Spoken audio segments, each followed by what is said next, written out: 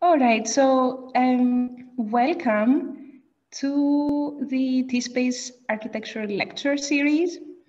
This is the first in a series of 8 lectures organized by T-Space. It's within the framework of the Architecture Residency program. And I will just take a couple of moments to introduce everyone while our audience is still joining.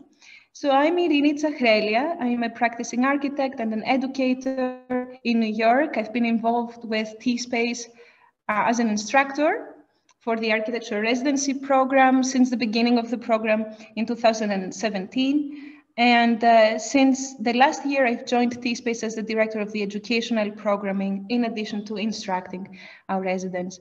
Our co-host for this event is Maxwell Funk. Hi, Max. Max is an architect as well. He's a residency host and the administrator for the program.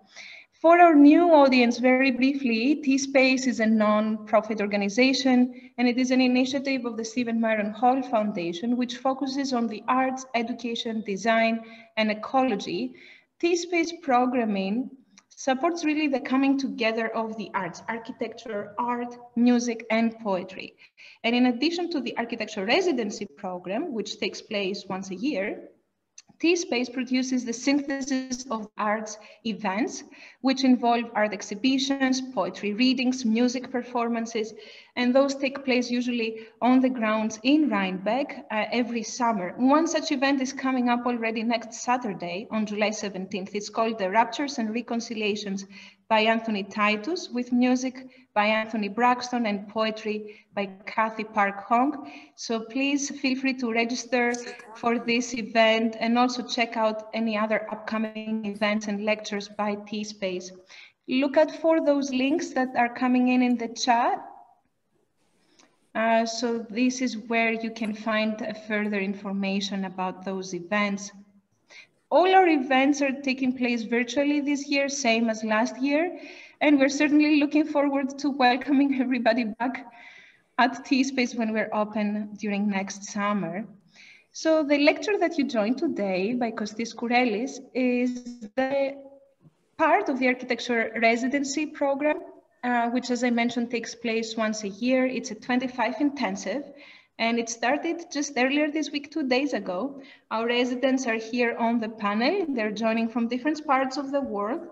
I just want to say hello to everyone. Reggie Mays, Alexander Kern, Megan Pisarczyk, and Brian Hartman, Jack Watthew, and Yolanda Wen. Hello, everyone, and welcome. Hello. Hello.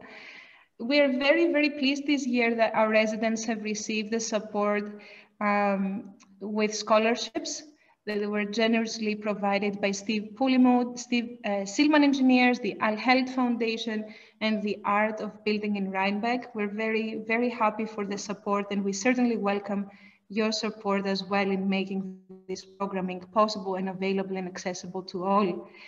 The residency program invites young professionals and students from the field of art and architecture to experiment with design and focus on critical thinking. And the theme for the residency this year is called Transformation of Consciousness.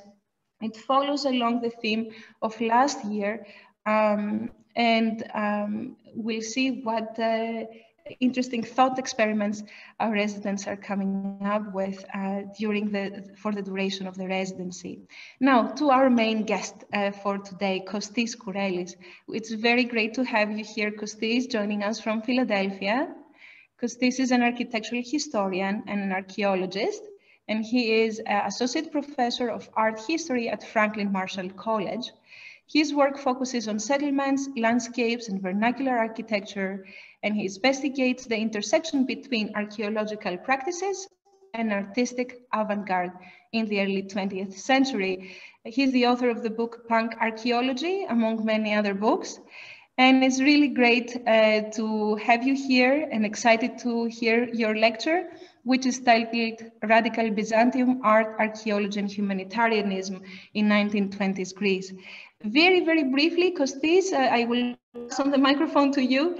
I just wanted to mention to our audience, the lecture is approximately 40 minutes long, and it will be followed by a Q&A, approximately 15 minutes.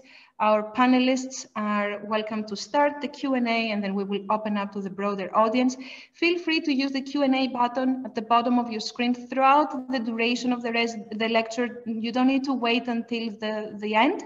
So with that, I welcome everybody, and thank you, Kostis. Thank you very much, everyone. This is a really great honor to be part of a workshop, really, of a studio. I'm a historian, so I'm usually I tend to speak to historians more than practitioners. So I've put together a consolidation of a number of ideas that I've been working on. So one of the things that I wanted to put out there for you on the chat box is my is a place where you can sort of download anything that you might want from some of this published work. And I just want to highlight three essays that I've sort of brought together. One is called Byzantium and the Avant-Garde, Excavations at Corinth, 1920s to 1930s. Byzantine Houses and Modern Fictions, Domesticating Mistras in 1930s Greece, and Flights of Archaeology, Peshkes, Acre, Corinth. And you will, if you have any more interest in this topic, you'll find some of the detailed documentation. The next thing I'd like to do very, very briefly is to show you, let me share my screen.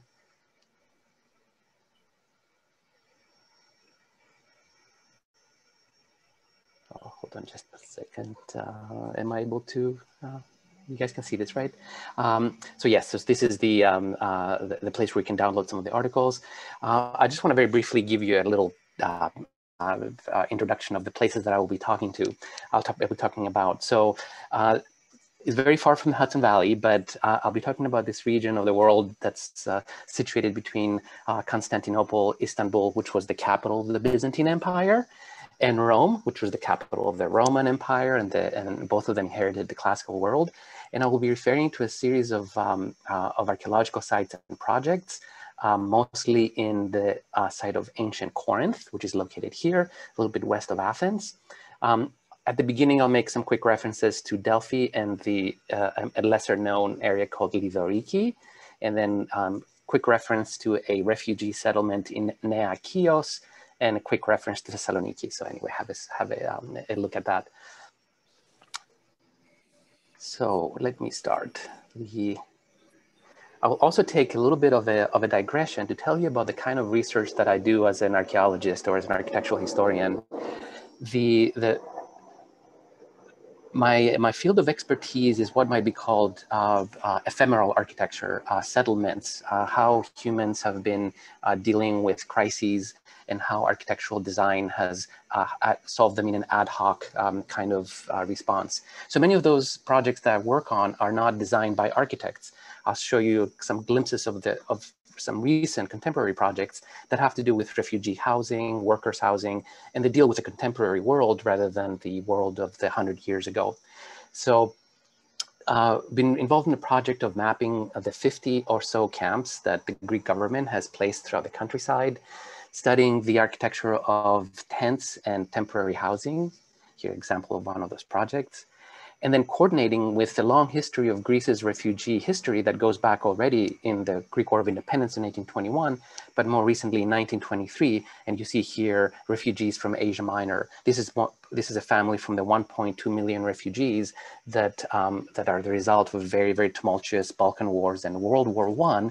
And this is the kind of refugee crisis that the architects that I will be talking about are referring to.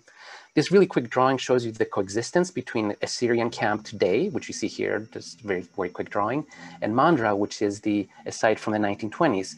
So 1920, you have this really bizarre relationship of refugee housing. Here's the 1920s refugee settlement. You can see it's surviving the pattern of these square houses. This is what they look like. They are very small. They're very interesting from a typological point of view. I also do research on the architecture of immigration, not into Greece, but also out of Greece, working on a project of ethnic neighborhoods. I'll show you, for example, a photograph from the tenements of Greek migrants into the United States in Chicago from 1910. My research also sometimes takes me to places of trauma. A most recent project through the National Park Service is at the Japanese internment camp of Minidoka. As many of you may know, Japanese Americans were incarcerated after World War I, after Pearl Harbor. And here we're working with the Park Service in understanding the architecture of these barracks, which very interestingly, right after the war, were broken up into sections and sold for $1 to returning veterans that were coming to the sort of high desert of Idaho. Another project deals in a similar vein on the architecture of not so much trauma, but of economic opportunity. This is a project in the fracking oil fields of North Dakota. We're documenting the emergence of these RV camps of the many workers that fled their homes throughout the United States to take advantage of the oil boom. And here you see the famous man camps. Once again, it's the presence of architecture, it's the study of settlements, it's the study of ephemeral architectural solutions that are done really without architects. I'll show you, for example, one of these RV North Dakota camps, and you see the kind of ingenuity of taking an RV. I mean, as you probably all know, RVs are designed to function on, to be lived in for 3 weeks in the month of May to June. They're really recreational, but here in the context of the cold, steppes of North Dakota, they're used as permanent housing, and you see the addition of various rooms, the introduction of certain kind of elements of domesticity, turning a temporary settlement into a permanent house. And here you see sort of some attempt to archaeologically document what is the material vestments of that kind of existence. Greece now is the place of intense crisis. I bring this up based on a conversation earlier with Irini. This is from Time magazine from the 1940s, recording the destruction of the massacre, really the genocide in some way, of Greek village during the German occupation of World War II. So one of our projects is to really go into one of these massacred villages in the area of Litoriki, and try to understand what it means to have sort of, human-caused destruction. The residents of these villages were taken all into a concentration camp. Lucky for them, the war ended about 9 months after their village was destroyed, and they actually returned back to the village. So we're trying to archaeologically understand what does it mean to live in the ruins of a house that has been ruined by war. And let's not forget that 1 in every 5, sometimes 1 every 4 or 5 villages, traditional, vernacular, beautiful villages in Greece were in fact burned during the German occupation. So you see, it's trying to understand the death of a building, the death of a body, and its kind of resuscitation through occupation, and also trying to understand the material culture that incorporated it. Sometimes elements, as you see here, like a Singer sewing machine or a Victrola, that were in fact sent from the immigrants in the United States back to the Greek countryside, and then ultimately destroyed during the burning of this village. And just if you indulge me for 1 second, our objective here is kind of forensic. We are indeed architects, but in some way we're more interested in creating or the archaeological forensic record of a phenomenon, of an event. Let me just show you very quickly this 3D through drone photography documentation of one of these ruin houses from the village of Litoriki, so that then we can take this drawing. It's not to create another village or to design anything new, but to really to understand what falls first. Is it the wood? Is it the ceramics? Is it the architect? Is it the stone? And what happens once you have an element of entropy and human destruction? Okay, let's move on.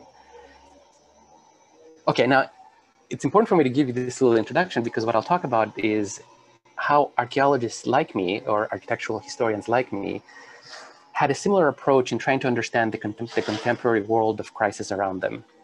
Give me 1 second. There is some tree cutting outside, so I'll close my window. Mm-hmm. It's the tree, and the fan is further away, right, Kostis? I turned the fan off, so I hope you can't. Oh, it's like good. So it should be okay. Yeah. So I'm not going to talk about contemporary archaeology, contemporary housing, but I will talk a little bit about the intersection between history and architecture in the war-ridden country of Greece during the 1920s, about 100 years ago, as perhaps as a model of how we can engage with contemporary society and how we can try to understand the archaeological dimensions of our lived world. Okay, so I'm going to talk really about Byzantium. I don't expect you guys to know what Byzantine period or Byzantium is, but I use it in some way as the historical. Byzantium is the historical civilization that precedes the classical. In fact, you may want to see my talk as a kind of a conflict between the classical, between the Parthenon, all the work of the Renaissance, Roman architecture that is built on the ideal of perfection, the ideal of mathematical and visual perfection that needs to be modeled or duplicated in order to retain some of its visual elements. The classical world fell, like Rome fell in the 5th century, and it was preceded by the Byzantine Empire, which moved the capital into Constantinople. So when we think of Byzantium, we think of not the Parthenon, but the Hagia Sophia, the great church in Istanbul, Constantinople, which in some way took the inheritance of Greece and Rome, but did something entirely different with it. If we go to Greece, I show you a little church in Athens called the Little Metropolis. We see that in some way there is continuity between the classical and the Byzantine, but there are some fundamental differences in the aesthetics of dealing with time and the aesthetics of dealing with the past. So this little metropolis, as you can see, is made up by reused fragments from other classical temples. It has a geometrical regularity, it has a geometrical beauty to it, but in addition to its, to its clarity, it also contains a statement about this particular moment in time, the 12th century relationship to the past that it inherits. Perhaps another way to think of it, and I try to think of a way to make this really relevant to you guys, is to think of this polarity between, let's say, Montgomery Place as the classical idea, this perfect, visually consumed articulation of classical languages, geometries, proportions, experiences, and Olana, which I think is one of the sites that you guys visited on the Hudson River Valley. Totally irregular, a hodgepodge of styles, multiple colors, and very much inspired by the Byzantine period. So I'm setting this up as a foil, as a kind of artificial foil, because I want you to think about how Byzantium, which is the unclassical, as have been sort of articulated in the 19th and 20th century, requires a different approach towards design and a different approach towards representing space and the past. Okay, so in January 1951, the architect Louis Kahn traveled to Greece and made an explicit pilgrimage to Corinth. Here we see him in Delphi, where Irene is, sitting at one of the hotels looking over. He's the man with the pipe.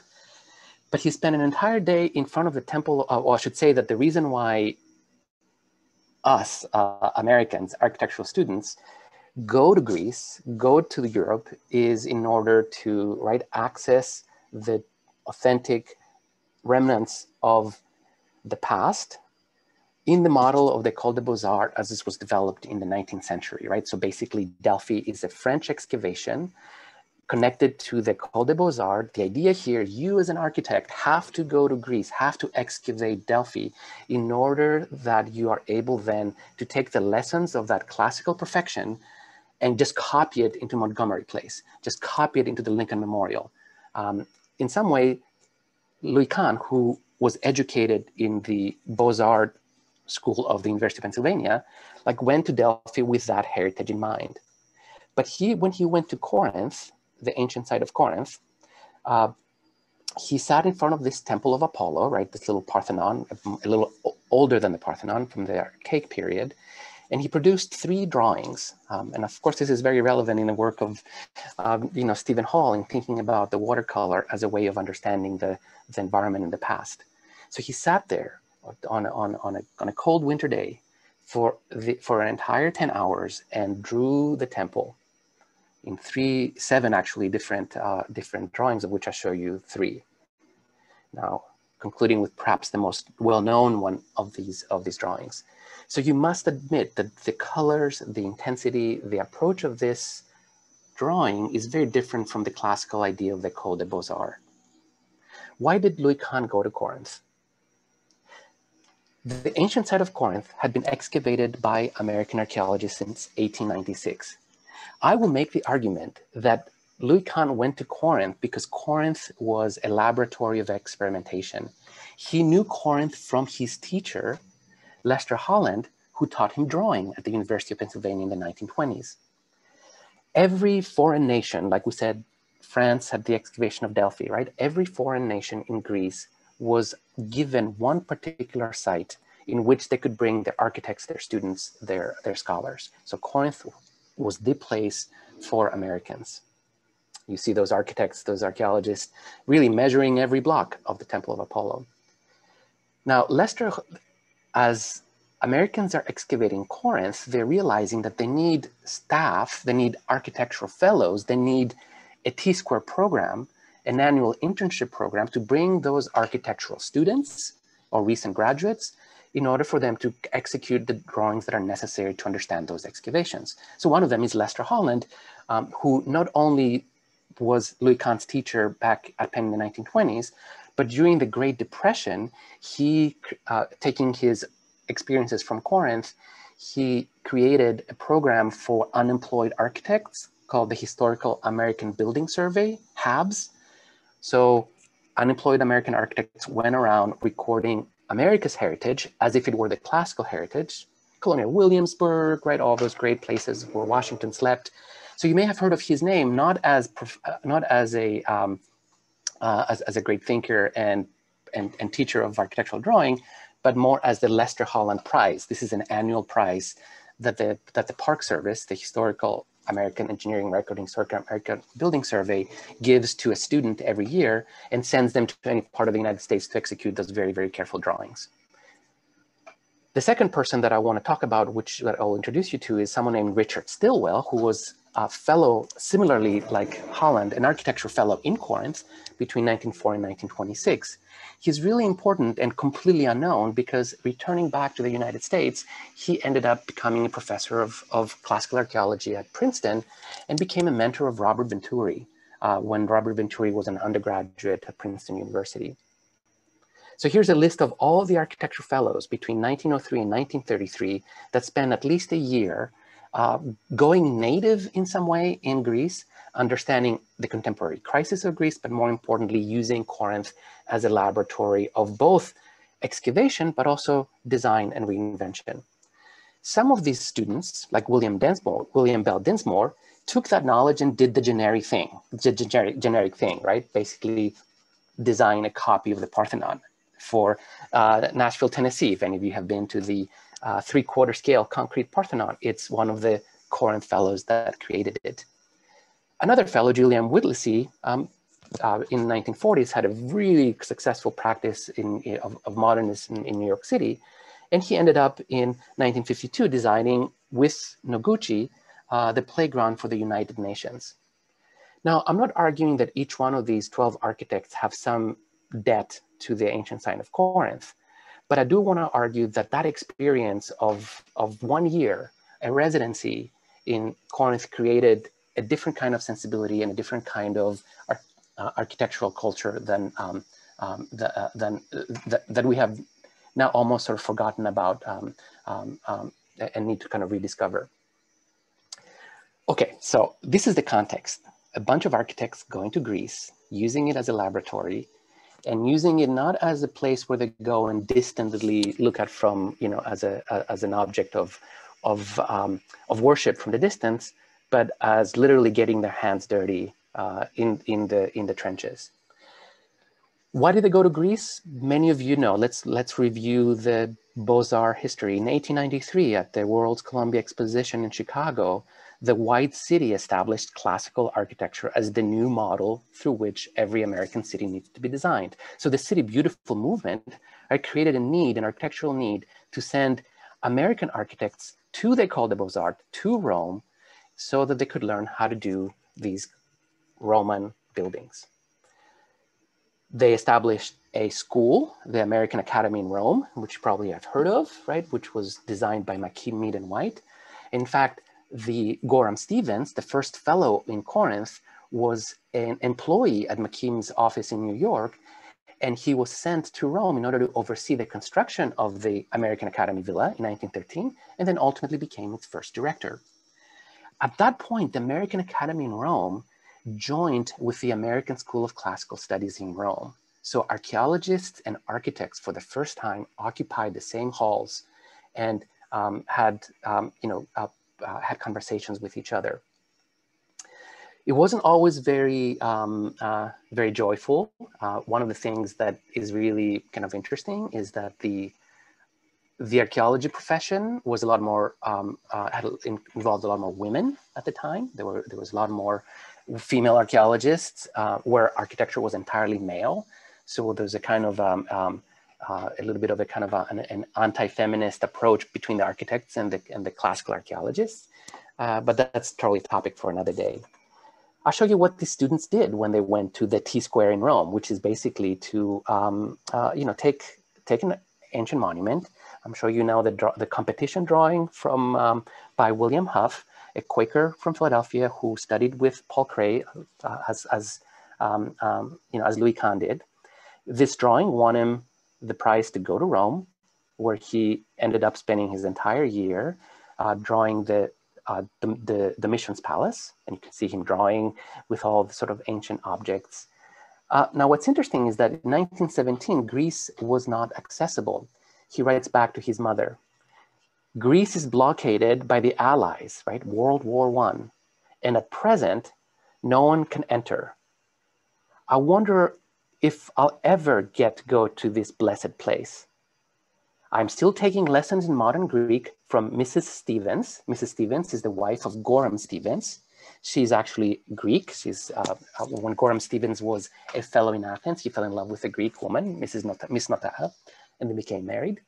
And he goes on to say about the impossibility of actually reaching Greece. Why would a fellow of the American Academy in Rome go to Greece? There was not equivalent American Academy in Athens. And what we've learned is that the trip to Greece was actually an optional thing that you do in the spring semester of your second year. So the trip to Greece was not scripted. The trip to Greece for the Rome Fellows was something that was done entirely as on their own will, if they were able to get there. Okay, so let's go to Greece. So I think I've given you a bit of an introduction of the culture of the 1910s, 1920s that gave the motivation and the financial incentive for American architecture students to go to the Mediterranean so that they could copy damn classical buildings. Once they arrive in Corinth, famous ancient city, right, chock full of temples, right, what they encounter is a much richer archaeological past. In fact, if you look at the ancient site of Corinth, the only thing that's actually ancient that's standing is the Temple of Apollo. Everything else is completely submerged. Now, the American archaeologists in Corinth who were inviting these architects to come and work with them and play with them and understand the site with them, they were very concerned about this area right here. I don't know if you can see my, my pointer. So between the Temple of Apollo that you see here, as Louis Kahn, remember, drew, and this long Stoa building, this long Hellenistic Stoa building, there was the Roman Forum, okay, the Roman piazza, right?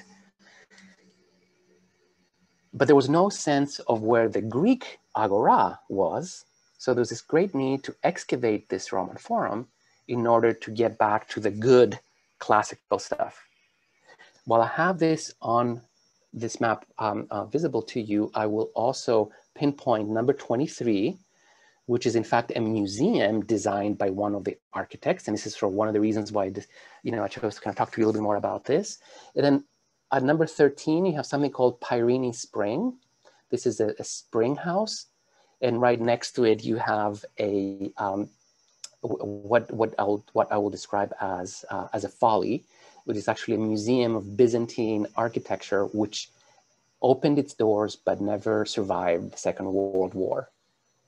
So these American architects dig for the forum to find the good stuff of antiquity, right? They're good classicists, and this is what they find. They find all these medieval houses. This is Carpenter's Folly. This is a museum that I will return to that was designed by one of these architectural fellows in order to house what they're finding unexpectedly here, which is this later period. This is also the time that archaeology becomes more of a scientific discipline.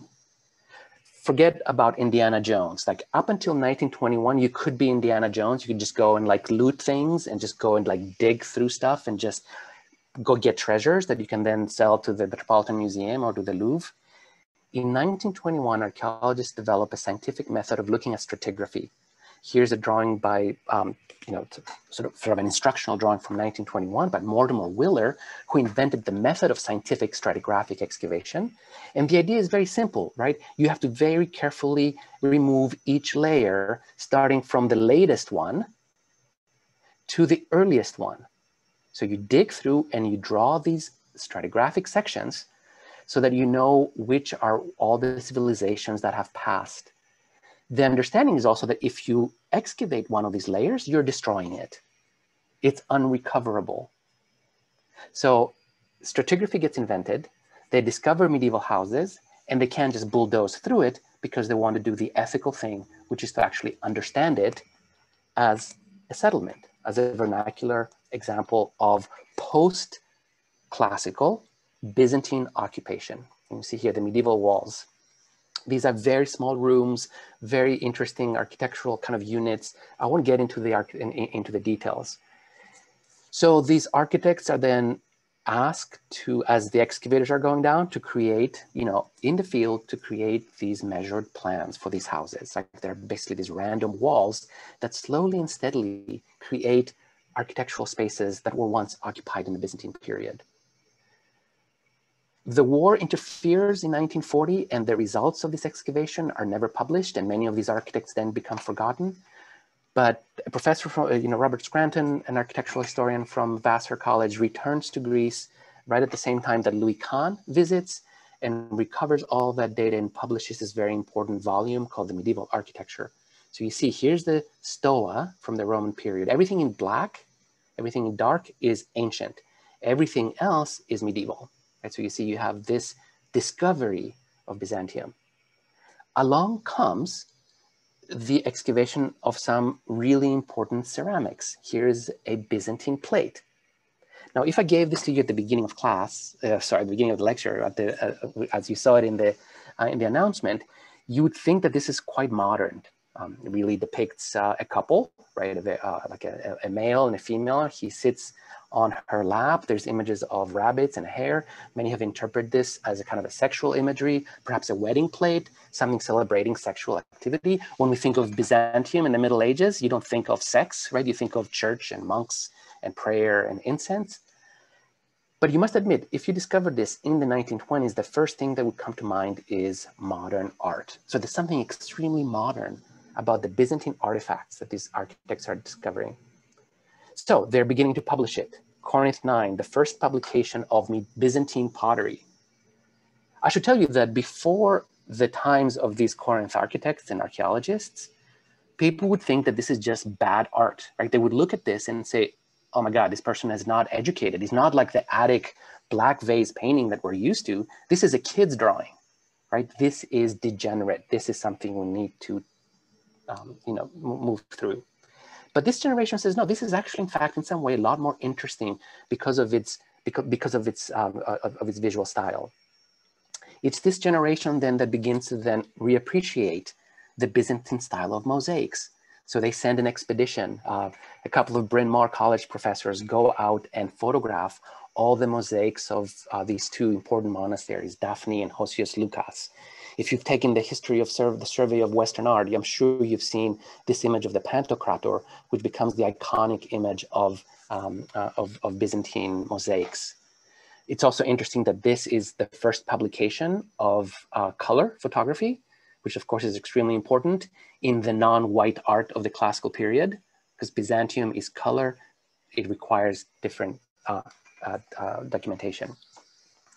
So in the midst of all this excitement of discovering this ad hoc civilization, they decide to actually rebuild one of these houses, kind of reconstruct it in some way, and incorporate in its walls some of the fragments that they've been excavating.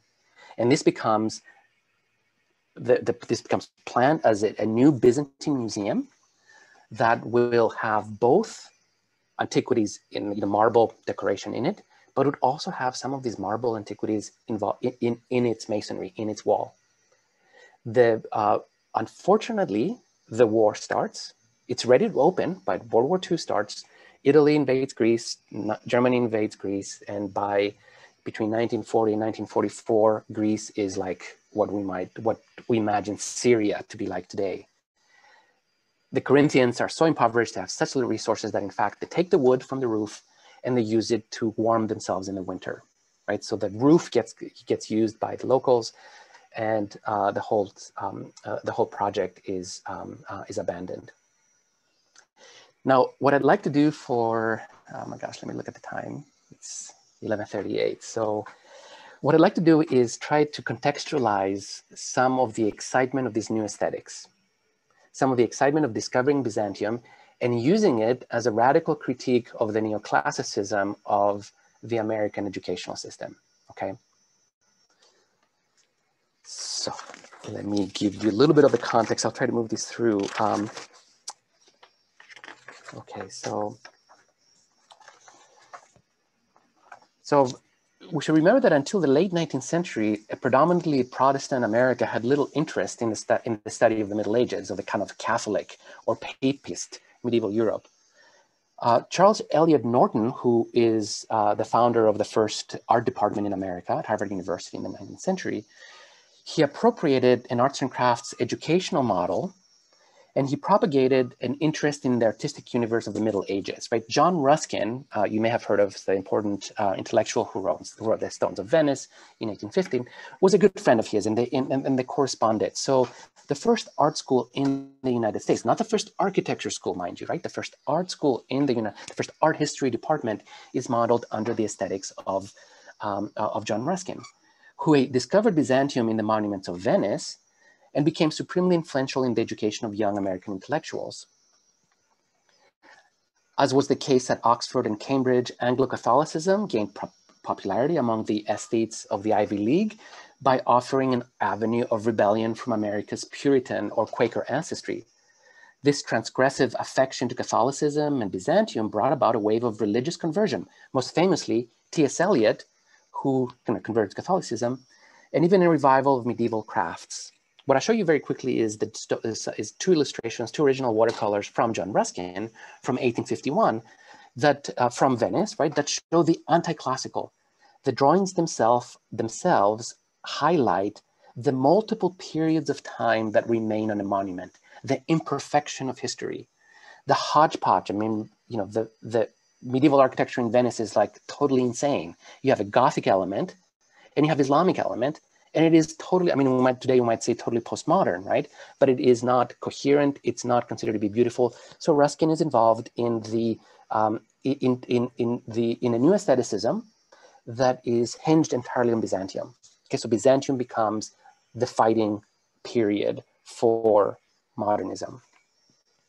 We can see that, for example, in the revival of medieval crafts, such as Henry Chapman Mercer's Moravian tiles, in Doylestown, Pennsylvania, he was a Harvard aesthete of the 19-teens, who effectively replicated Oscar Wilde's Oxford of the 1890s.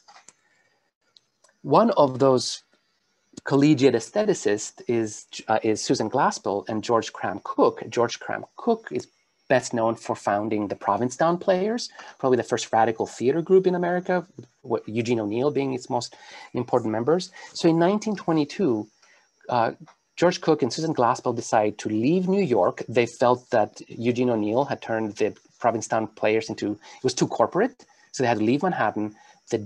They located to Delphi, where they literally went native. Here is, Cook dressed up as a Greek shepherd. Unfortunately, he was his nice puppy. Unfortunately, he was bitten by this dog and ended up dying prematurely. But his objective was to revive some kind of immersive experience in the ancient site of Delphi, not to copy it for its beautiful Ionic and Corinthian ornament, but to actually to immerse oneself into the theatrical world and experience. Isadora Duncan follows her mentor and comes to Greece. Many of you may know her as the very important pioneer in dance. And she founds a lesser known project, which is the Byzantine choir, with whom she goes on tour in Germany in 1904. And with her comes Raymond. By the way, Isadora Duncan, born in San Francisco, right? Total American, probably the first person to be an influencer. She wore handmade sheets. She refused to buy clothes that were made by sweatshops or by any kind of industrial production. So she wore these ancient looking robes that she paraded around. Photographers followed her. She was an incredible celebrity. So she comes to Greece in here you see her with reviving Byzantine chant.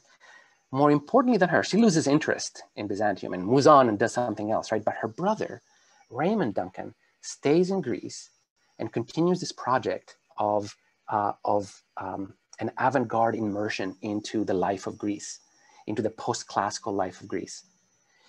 So the Duncans, in fact, buy a piece of property in the middle of Athens. This is what it looked like. Here you see, you can pull them out, right? They're all wearing non-commercially produced white sheets, right? They create a new house, which actually survives today and is completely incorporated into the fabric of Athens, which becomes perhaps the first arts and crafts tea space. It really becomes the first experimental house of Americans, but not in the States, in Greece. And you see here, they're discovering ancient crafts, the revival of crafts, this new Byzantium that becomes an opportunity to break down norms about, heteronormativeness, about gender roles, expectations about men and women. Not only that, immersed in the greatest humanitarian crisis of World War I, Raymond, who, by the way, I'll tell you about who he marries as a partner, a Greek woman from Greece. They go into the refugee camps of northern Greece in 1913, and they teach everyone self-sustenance. They teach them how to create their own clothes and not be dependent on any kind of foreign aid. And here you see them beginning a kind of artistic practice that involves taking your arts, your crafts, into communities of need.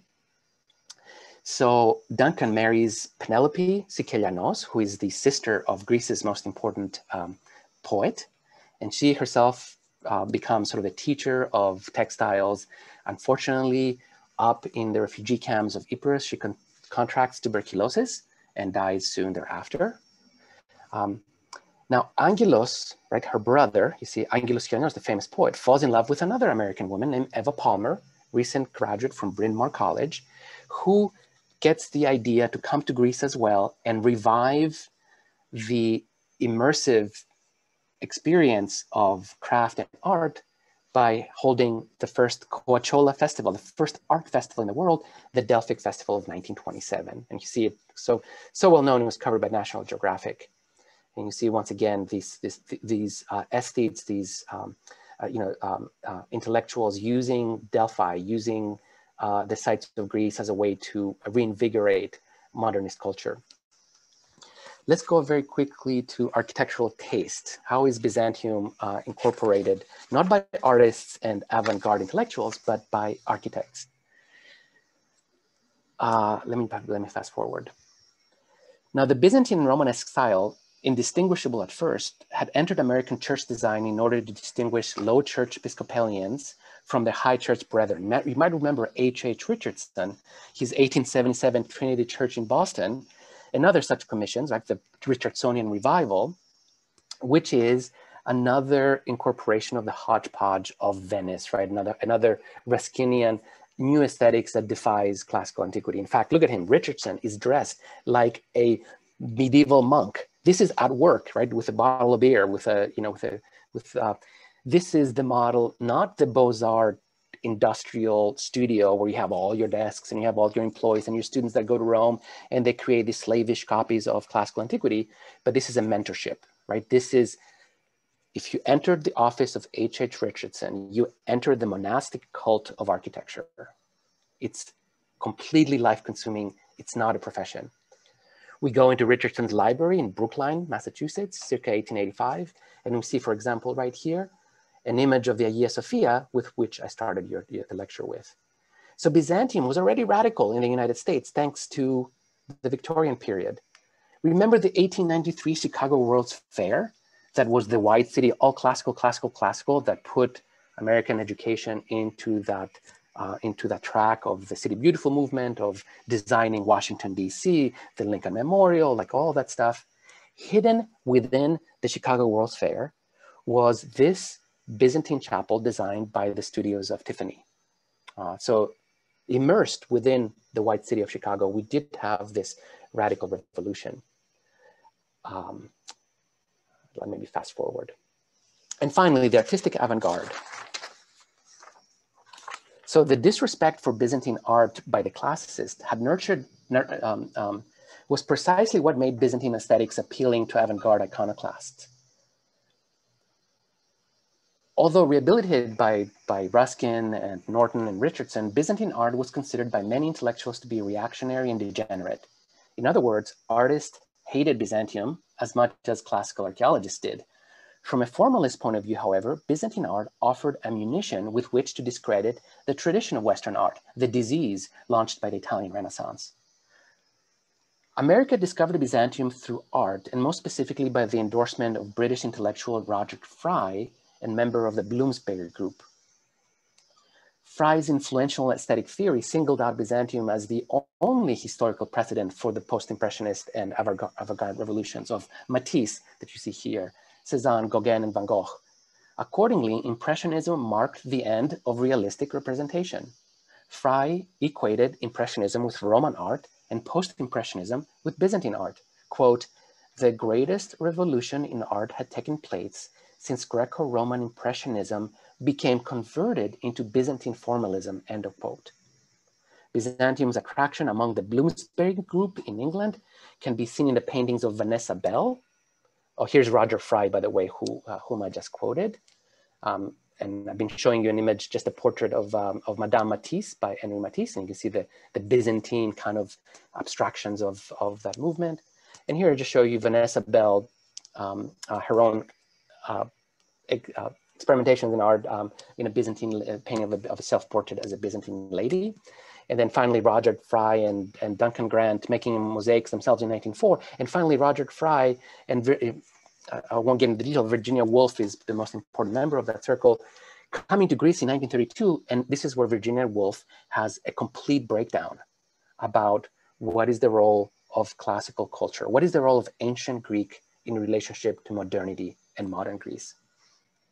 So it's important to know that Roger Fry then becomes the first director of the Metropolitan Museum of Art, and he's hired by J.P. Morgan to go around Europe and build a Byzantine collection. If you go to the Met today, you'll find a beautiful Byzantine gallery. It's all because J.P. Morgan became attracted to this radical curator, Roger Fry, who's also, a philosopher and all these kind of things, to create a new Byzantine collection. So if you're in Corinth in the 1920s, right, and you're excavating Byzantine houses, and you come up with a statue that looks like this under the West Shops, as published by Bernier in 1935, and you have the Matisse sculpture on the side, you realize that it's a no-brainer that this is the predecessor of that. So Byzantium is the first traditional architecture of the first traditional style for the breaking of classical form. All right, let me see. So how much time do I have?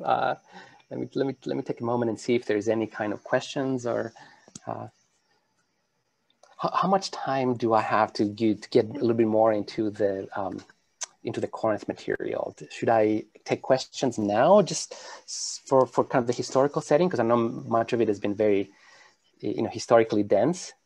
Mm-hmm. Any questions about the periods or the points of reference? Ruskin, Venice, Corinth?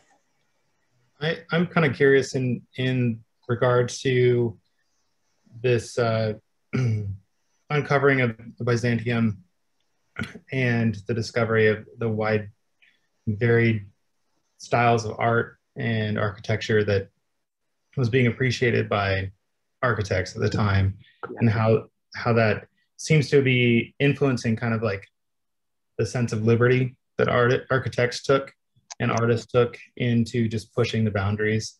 Exactly. And I'm just kind of curious what your thoughts are where we are today in regards to that, and how architecture over the last 100 years since that point has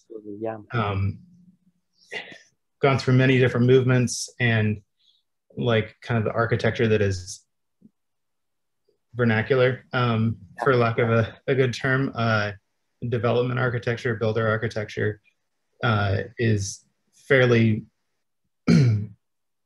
bland and uniform, and doesn't have a lot of character, and it's kind of like implied, ideal, domestic, etc.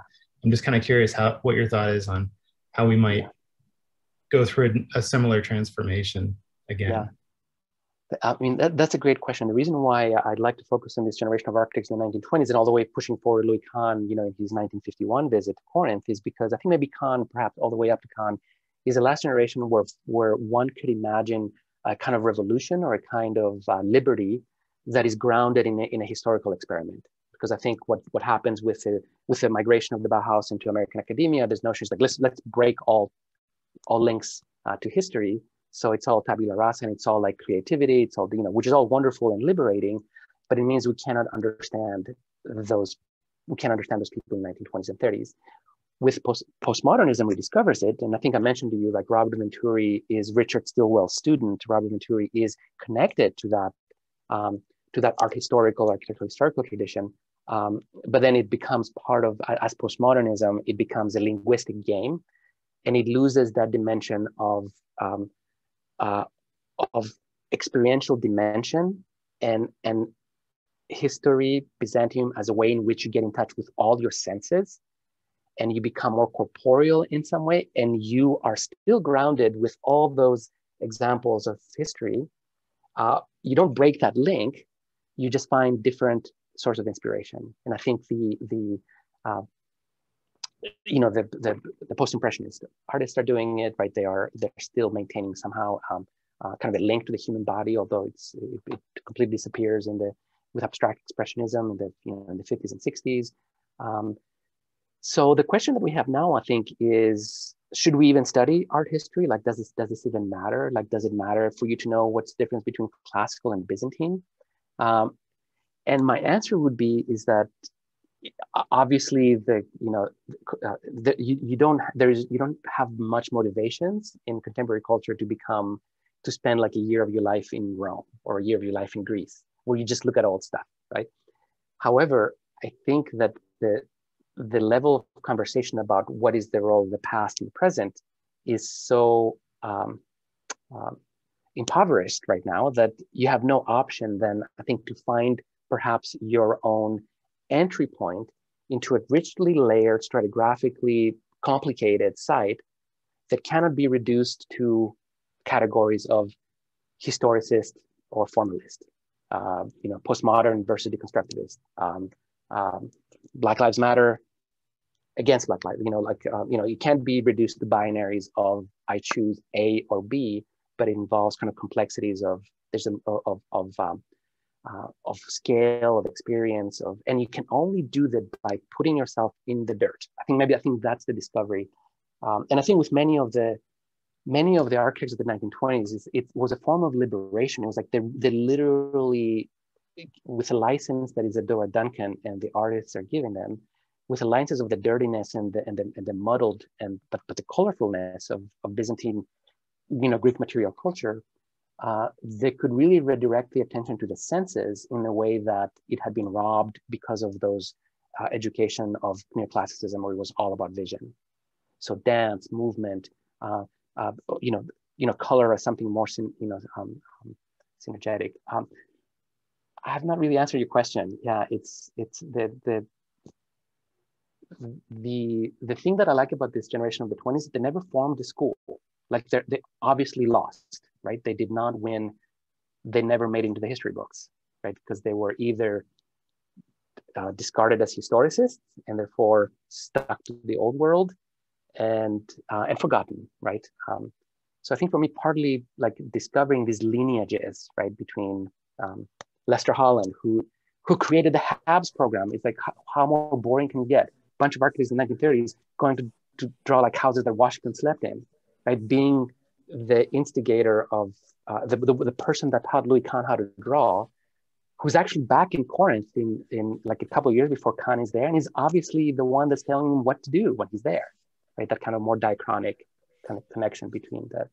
So as a historian, my job, I think, is more to like find those threads, but I have really very little to advise you in what to do with those threads.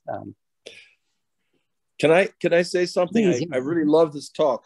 You know, I mean, I remember when I was studying, when I first graduated, I went to Rome, and it changed my life. You know, from Seattle, I was living in Rome, and it was an incredible experience, which I'm sure has shaped my thinking.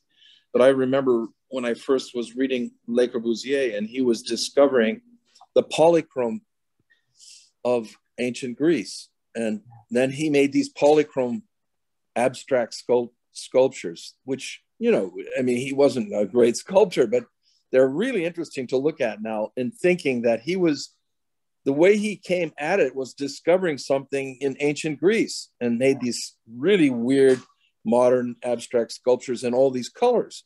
And yeah, I think what you said is how, you know, the study of history is so important in a cultural way, and it is very impoverished now. And I really believe that our Columbia University is in need of a new dean, because the current dean, who's now leaving, you know, thinks that all of architecture history began with OMA, right? With the Office of Metropolitan Architecture. I mean, come on. I mean, that's not the truth. And it's very shallow, actually, that kind of thinking. So I really like this talk.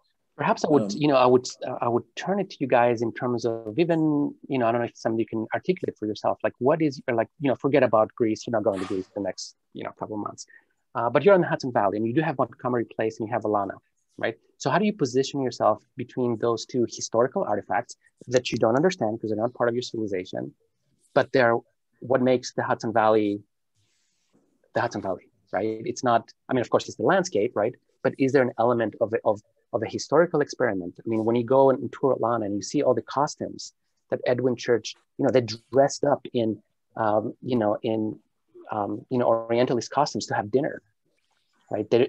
How is that different from Montgomery Place, where you dressed up in your gowns, right, to go? I mean, I would challenge you to think about the presence of history even in these nuggets, and I think they do present two.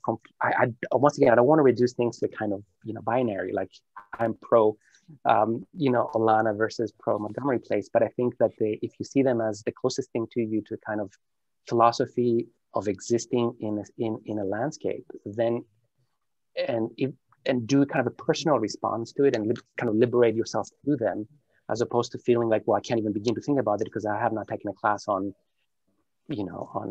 Hudson Valley School of Painting, or I don't know anything about it, you know, like forget about that stuff and see if you can use the old and the boring to liberate your modern self.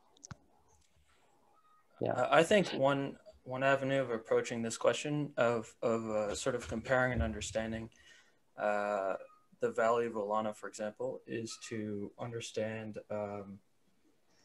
the sort of historicity of the site as more of a sensitivity or sensibility to its own existence. So, for example, I think about, I think you said something like, there's a conflict between the classical, which has a sort of very mathematical and perfection, sort of an ideal of a perfection across time. And of course, mathematics is actually timeless, you know, like a truth from 200 years ago, so long as it's not proven to be false, it's still true today, it's still true tomorrow. And so it doesn't have this sort of, a pure classical thinking doesn't have this sort of sensitivity to its own time. And I loved what you said about the Byzantine dealing with its time and dealing with its past, because in this way, it sort of anticipates its own passing, its own death, its own end of use. Yeah, yeah. And so when I think about Olana, I really think about, aside from obviously the excitement of its history and wanting to learn about its history, Mm-hmm. I really think about its sensitivity to itself and its situation as a moment in time, and not trying to claim that it will be forever. Yeah, yeah. And I mean, it's also, I think the lessons that we have from these architectural fellows is there's nothing you can say about Olana right now unless you go and spend 6 hours in like looking at it, right? This is that, like, there's no way to make an assessment with because it's, I mean, this is, I think, one of the biggest threats. Like, it's very easy to say, well, you know, Olana it's very easy to sort of turn Olana into an icon of a certain period of history that we want to reject because it didn't take the Islamic world seriously, right? Or same thing with Montgomery Place. It's a bunch of you know rich white people who took over the Native American sites that Bard College is very careful about highlighting and what have you. Yeah, it's like thinking. Oh, sorry. I was just gonna add that something came to me while you were speaking. It's a lot like the comparison between like a John Ruskin documentation of a site, or it's a watercolor. There's very little actual measure, and then Good point. Yeah. A really measured and documented sort of statement about how classical architecture was created. I think there's a feeling that I have that if you were to sit next to John Ruskin and ask him to measure out everything that he sees, he would say, well, there's something missing. There's something that you're not capturing. Yeah. And so I think what I'm getting out of this lecture, and I really, really love this presentation. Yeah. Is just that, if an object doesn't anticipate its own death or its own use, or its placement, its existential sensitivity, then it's hard for it to have a real life, or so if without the sort of end or an anticipation of itself, it can't really live. Yeah. And I think another lesson that I can get into this a little bit. I think one of the greatest lessons that Ruskin could give us is something that actually happened after. I mean, sort of he was the intellectual force, but something called the Anti-Scrape Society, which is one of my favorite things. The Anti-Scrape Society was an organization in England, which is a historic preservation philosophy that was against the returning monuments back to their original state of one period, of one perfection. And the idea is that the passage of history puts like a building is like a book, and every generation that uses it adds a page. So you can't go ripping off pages from a book because you get you miss the story. So in some way, I think I take that lesson from Ruskin is that when I try to understand a place, I try to understand all the different time periods of boom and bust of modern, and as I can experience it, as I can feel it, as a kind of an attitude towards a place that is not puristic, but it's more saturated, right? So once again, Ruskin, so dépassé, like you can't, like there's probably no person that could be more canceled than Ruskin right now. He's horrible. I mean, he's just an absolutely horrible, like there's so many, he's racist, he is, he hates women, so there's no reason to read Ruskin in the 21st century. But I think that sensibility that you captured, that very different kind of looking at a monument for finding clues of its own death within it. If do you guys, can I show you a couple more things? Do you have time to, or should we? Go ahead. I think we should be wrapping up soon. I'm intrigued. I would love to see a couple more. Maybe 5 minutes, Kostis. Do you think this is manageable? Good. Yeah. The one thing I'll do it very quickly. I'm going to show you, I'm going to take the first 3 minutes. I'll rush through this because I haven't talked about the humanitarian challenge, right? I think what I haven't shown you is that, when those architects came to, I mean, they didn't just go to Greece because Greece was like a great place to have a cappuccino. That was Rome. The person that went to Greece risked death, right? The person that went to Greece risked the probably a very much more impoverished place, a place that was dealing with 1.2 million refugees, a place that had the most severe ethnic cleansing that could ever have occurred in any European country through the Balkan Wars. It was a place that was ravaged. I mean, let's not even go to World War II. I mean, World War II was, you know, equally, like when, we cannot forget that when Louis Kahn gets to Delphi in 1951, right, he goes to a country that was, like, that part of the world was run by guerrillas, like for like 5 years before he arrived. And the people who, and the army that suppressed those guerrillas, that had their power base in the mountains of Fokis, were the groups that that Americans were bombing, right? So there's a sense of like, well, it's not just Greece. It's like the Greece of 1951, which is the beginning of the Cold War, which is the America, you know, flying airplanes with testing Agent Orange in the forests of Greece before they perfected to use it in Vietnam, right? It's a complicated sort of geopolitical game.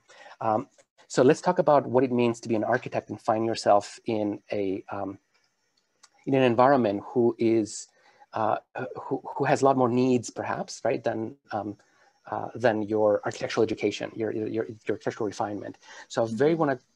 And I would also point your attention to the question, to the Q&A. Oh yeah, there's some questions coming. So whenever you have a chance, you gauge absolutely, it. Yeah. Let me take that now. When you pointed out how timber roofed members were used as firewood by the Greeks, a harsh reality seen in contemporary Gaza, Ethiopia, building elements lost of immediate needs. What do you think the role of an architect designer is learning from objects that might not find a role beyond their use in extreme environments we face today with climate change and political issues? What an amazing question.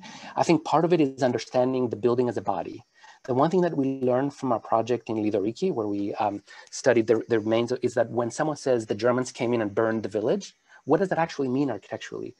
The stones don't burn. What burned is the timber that was actually supporting the floors and then the roof, right? So when the villagers returned to rebuild the village, they lived in the ruins. So they selected to save some buildings, and like they lived in some sheds, so what they did was actually to kind of so it really is that there's a kind of biological dimension to the different parts of the building, whether it is the casement windows that require wood, whether it's stone, whether it's mortar. Like, I think there's another sensitivity that's really important to think of the building as a synthesis of multiple crafts or of multiple organic material or inorganic material that obviously when time of need comes or time of crisis, some are more vulnerable than others. But that's what makes them so beautiful, right? The vulnerability of wood versus stone is its very strength. It's the fact that you can go to the forest next door and chop up a piece of timber and create, and use it for a roof, as opposed to quarrying a piece of stone or creating mortar. So it's the Byzantine perspective, right, which turned its attention away from the perfect masonry classical building that's made all out of marble and then bronze ties that keep the marble, meant that one had to deal with the messy, cheaper products that were building material at times of need, like the Greek Middle Ages, like the like periods of great displacement. So in some ways, kind of working with a variety of, with a hierarchy of crafts that are all brought together in the building. So and unfortunately it's different in every place, right? Because it's so environmentally, this is something that we saw, by the way, also in this analysis of refugee camps today. We've seen, I mean, one of the things that have been documented is how Syrian refugees today actually go to houses. What is the relationship between a contemporary refugee and the raw materials in the neighborhood that causes some of the tension when you need firewood and there's a abandoned building across the street, right? And what are the processes? How do you steal that piece of wood? Do you put it in a bucket? Do you cut it, right? Do you, like, how does that actually work itself out? It means it requires understanding how the initial builder made that wood arrive there to begin with, and what kind of invasive process they participated in, or what kind of endorsed destruction they were part of, like basically chopping down a forest. So I think that the corporeality of the medieval material culture that was discovered was also a much more environmentally sensitive perspective. Okay, are you guys 5 minutes? Are you sure? Okay, because I think this might actually answer some of the questions of the. Go ahead, Kostis. Yes, thank you. I'll do it very quickly. Okay, so I'll skip through some of these.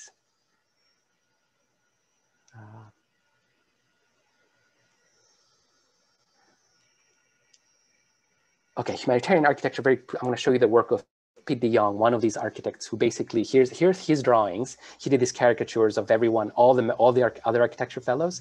Anyway, he comes to Greece and he works for the East Macedonian Reconstruction Service that, among other things, is involved in rebuilding Thessaloniki that burned in 1917. And among them is someone named Mawson, who's a British landscape architect, and someone named Zachos, who's a Greek architect. So they're going around essentially and rebuilding these destroyed towns. And here's this archaeologist designing a little village in Macedonia. And here's the one of the surviving buildings. The same archaeologists are also connected with other humanitarian groups. For example, in Greece, was an organization called Near East Relief that was founded during the Armenian genocide in the 19-teens in Turkey. And as you know, Greek populations were exchanged, a long complicated story, were pushed out of Turkey, so did the Armenian orphans that had been victims of massacre, 10 years earlier. So Near East Relief moves its headquarters to Greece. One of the first places that they do, one of the first orphanages that's built is in Corinth, right? So around the corner from the archaeologists and the architects, you have these American Protestant, mostly humanitarians, that are managing 2,000 orphans that they've marched from Turkey, that had marched already from Armenia, that are being taught, they're being educated, being taken care of by this, like haphazard. You see this, the architecture here is very, and here's a picture of those orphanages taken into the Roman baths in Old Corinth. Like this is that, this is the spring that I pointed out. And here on the left, what I will show you is this Byzantine museum. Very much invested, like the architects are also kind of sidelining beyond doing the archaeology in helping out the quick construction of these emergency relief places. We forget that Athens was a place with a lot of refugees. Here's a view of what became the Athenian Agora excavations. And you see these are all shacks and temporary buildings. The excavations in Olynthus went a step further in that they hired refugees for their excavation. Here they are drawing the trenches. They hired 200 refugee workmen. And not only that, they helped build the refugee settlement that you see here, these modular houses, very cheaply made, and in fact, lived in them, right? They actually used them as their own residences. Now you have to agree that a commitment, an architect's, archaeologist's commitment to humanitarian relief is to go to Greece, not to enjoy the sun and the beach and the sand and the Greek temples, but to spend 3 months working at a refugee camp is a completely different proposition. So they also assist in creating these model towns. I'll show you the one I showed earlier, these very interesting, cheaply made modular houses that are actually very interesting typologically. And they also disappear from the history of Greek architecture because by 1929, when this relief effort is over, modernism arise from the Bauhaus, and the Siedlung type of refugee housing, which is a concrete Corbusian building, becomes the norm. And these intermediary buildings, they're not tents, like I showed you earlier, and they're not like Siedlungs, German Siedlungs, but this in between locally made intermediaries that are all different depending on which part of Greece they're part of. Second part, some of the archaeologists that are excavating, material culture from houses are also very much interested in understanding the domestic culture of contemporary Greece. So Priscilla Capps, who's the daughter of the director of the American School, sets up it goes around Greece and collects craft textiles. And in the spirit of Isadora Duncan and Raymond Duncan and Penelope Sikelianos, they hire all the refugees who, by the way, they're coming from Turkey and they have intense like textile skills, and they're hiring them to create these dolls, for example, that they sell as fundraisers. And I'll show you very quickly a little exhibition at Franklin Marshall where we took some of these are artifacts that are made in Lesbos by a contemporary refugee relief who takes the, you can see they're like little pouches. They take the plastic rafts that are disposed on Lesbos, and the refugees today are making these little beautiful little wallets, which are then sold so they can make money for refugees who are not able to work, next to one of these dolls that was made by refugees in Greece 100 years earlier. Anyway, finally, this is really sort of the icing of the cake. So the museum, and this is, I think, probably the most relevant one for your project. So the Museum of Byzantine Antiquities that is designed in the 30s, here's 1930, excavated and kind of built in, survives today as a folly, right? Because it never actually opened. Here's what it looks like. And you can see it has that sense of a new building that talks about the death of the building that it's replicating, but it's also a museum that incorporates the original Byzantine stone elements that would have been tossed away a generation earlier because they're not mathematically perfect enough, they're not classical enough, right? That are being incorporated as spolia in the building. And here's referring back to John Ruskin's drawing of one of these houses in Venice that, that valorizes that kind of hodgepodge, that kind of collage of elements. And then finally, let me just move forward to, I'll skip all this. Finally, in 1936, one of the architecture fellows named W. Stuart Thompson designs a permanent museum that is not subject to the war, like it survives, and it's a museum that you'll visit today. And it was featured in the 1936 issue of Architectural Record, and it's a very interesting cloistered kind of space. You see that it's designed at the lower part of the site. I showed you where it sits earlier on the site plan. You see the general view here once again from Architectural Record.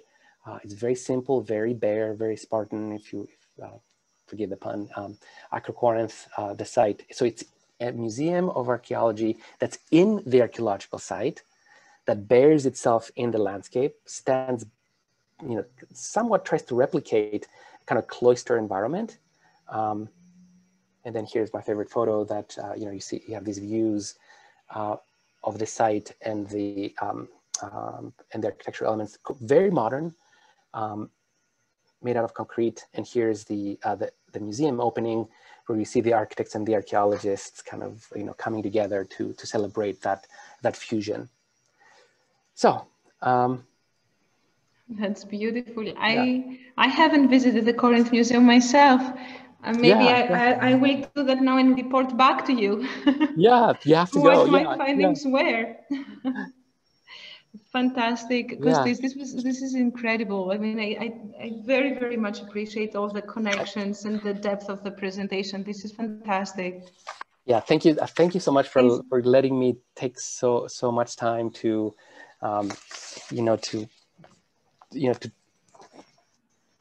describe some of those points. Yeah, and I will end for taking advantage of your time with one final quote from 1939, which is when Henry Miller comes to Greece, and he writes a very important book called The Colossus of Marousi that sort of describes from a literary point of view what it's like to be an artist in Greece in the period. So on Christmas Eve 1939, he visits ancient Corinth and imagines the site as an Oriental mistress. Okay, let's move beyond that. But he says, there's something rich, sensuous, and rosy about Corinth. It is death in full bloom, death in the midst of voluptuous, seething corruption. Everywhere this lush, overgrown, overripe quality manifests itself, heightened by a rose-colored light flush from the setting sun. We wander down to the spring, remember the refugees a little bit earlier? Set deep in the earth like a hidden temple, a mysterious place suggesting affinities with the East. So here we are. This is what he saw before the final, the ultimate destruction of the temple. And in some way, I think it gives us a great final insight in the original question that we raised, which is, why do Louis Kahn's drawings of the Temple of Apollo look so unclassical and so interesting? Right? Remember the visit from 1951, where he came to Corinth, a place that's not neutral, but a place that was the premier experimentation site for artists and architects. So anyway, I'll leave you with those initial images. Thank you so much, guys. Thank you for your time. And I'm free for questions. Inspiring. Thank you very much. Thank you. Thank you. Good. Any questions, please email me or read more about it. If you had, I think you've got, I gave you a distillation of all those articles, so do not go read them. You don't waste your time, go read them. Thank you, everybody. Kostis. Good luck with your projects, and think of positioning yourself in the experienced, muddy, complicated past that cannot be reduced to an art history exam. A complex mission ahead. Good. Thank you, Kostis. Bye, everyone. Good luck. Thank you.